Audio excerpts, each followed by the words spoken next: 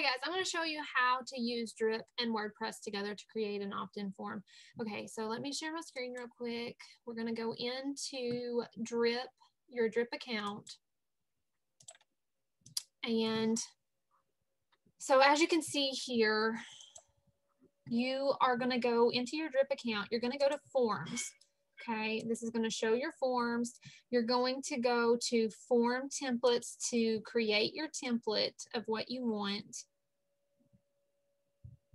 It's going to pull up your options. I honestly, in my own opinion, I don't like the options that we have here. So especially when it comes to an embed form, whenever you're putting this on an actual page, for it to be stuck on the page and not be a pop-up, because this is what it has to look like. It's just words, no pictures or anything like that. So you'll have to edit the page to put pictures above it or wherever you want it on the page with it, so that it looks the way that you want it to. But for the purpose of this training, I'm just going to show you this one right here. So you'll use template. I'll show you how to update all of this and change everything. So once you get in here, you can decide how you want it to look. So you can, it starts with the fields. So it already has the email address field for people to fill out. You can put the name field in there by hitting new field and filling this out if you want the name on there. And then you can go down to design. You can change the background from white to whatever you want it to be. Go through here. You can turn this to say whatever you want it to. And you can change the coloring and all of that stuff.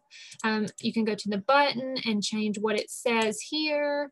You can change the button color. I know Mandy likes, you know, the blues and the reds. So we will change these to look that way. So whenever you hover over it and things, it changes to what the colors are. And just pick navy here for the sake of changing it. And then the text color, I'm just going to leave it white. Then the behaviors of this form right here, you can choose it to be a time delay or once the visitor scrolls to a certain point on the page. I'm just going to leave it as a time delay. I want it to pop up as soon as the page loads. I want this over as far as it'll go and this over. Right here, delay before reappearing. This means that it's going to be one whole day. So if somebody goes to the page that this pops up on and then they exit that page without signing up, it's not going to pop up until the next day. I don't like that this doesn't have to where it's like 0 days, like it just automatically pops up every time they're on the page. But Drip isn't giving us that option. But then if you go to visibility, you can choose where this is going to pop up and what pages on your website. You want to go only show pop up on specific pages and put that page. So you'll have to go into your WordPress, create the page you want, and then get the web link for that and put that here. Okay. And then on the style, you can choose the pop-up form, which is what this is. It pops up as you're scrolling. It'll pop up over everything.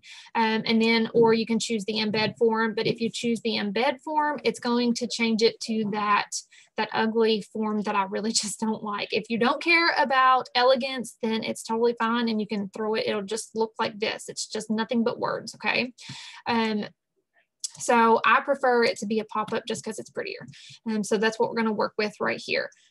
And then once you go to submission, okay, you can, you know, choose for it to be a thank you. So you can redirect them to a custom thank you page if you have your own WordPress thank you page, or you can go down here and just edit this message of what you wanted to say. Check your email for the rest of the details on the masterclass or whatever. And then you can go over here, make it be a double opt-in, okay, or only for new people. You can disable it altogether, and then you can choose what you want it in your workflow to tag people as. So if you want it to tag them to a certain email sequence or something like that, you can do that here, okay. So what's going to happen next is you're going to activate the pop-up up here. So with this, If you already have an opt-in somewhere on your page, somebody has already put the code on your website to where these are going to pop up where you need them to. So if you hit activate pop-up and it doesn't give you a code, then you already have your code on your website most generally, because somebody has already put that code on your website. But I'll show you what to do if not. So if this pops up with a code right here, you would just copy the code that it's giving you, right click, hit copy, and then you would come over to WordPress. And what you're going to do is you're going to go to pages, you're going to go to the page that you want to create. And I've already done this. I already created an example for Team Mandy Perry page.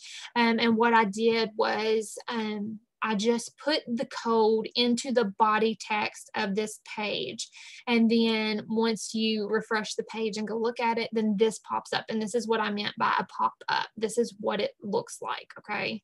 Whenever it pops up. So you would want your page to be designed how you want it to be, talking about the masterclass, and then this would pop up for you to be able to opt in to the masterclass.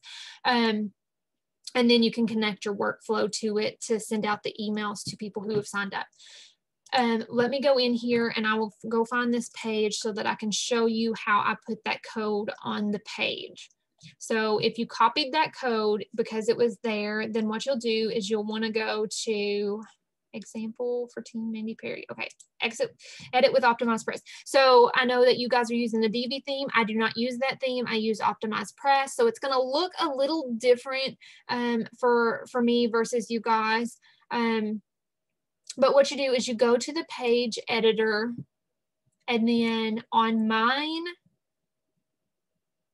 what happens is I just have to go to the top of the page and hit settings. I'm not sure about the Divi theme because I've not used that. But you will go over here to page scripts. You will find where it says page scripts for the settings for your page.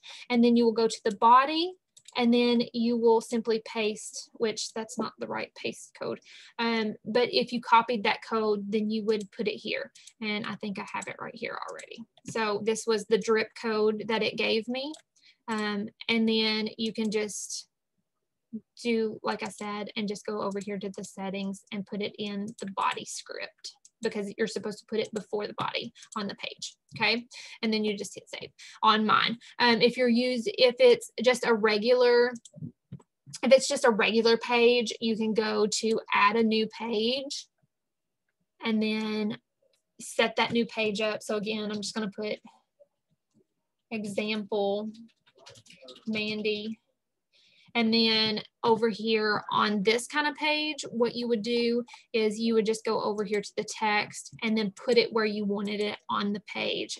You be sure and hit text though, because that's where you put in your code, and then you can just put it on the page here, okay? And then you would hit publish. Once you've designed the page how you want to, depending on, see, it's how it put this, it means that there's something there. And then you would be able to publish the page. If you guys have questions, let me know, because it's seriously different with every little thing that you do. But that's how to do that part. And then, like I said, the main thing is just being sure that you go here to the visibility and make sure that you grab the link of this, the permalink, okay? Grab that and take it back over here to your drip and put it right here. So it's only showing up on that one page that you're wanting it on, okay? And that's the pop-up one. Same thing for the styled one that is an embed form.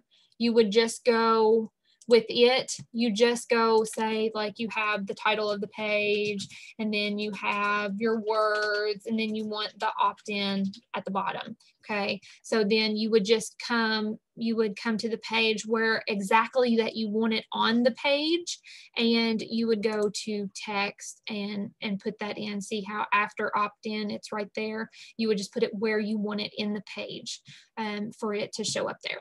If you guys have any questions, just let me know. I'm happy to help.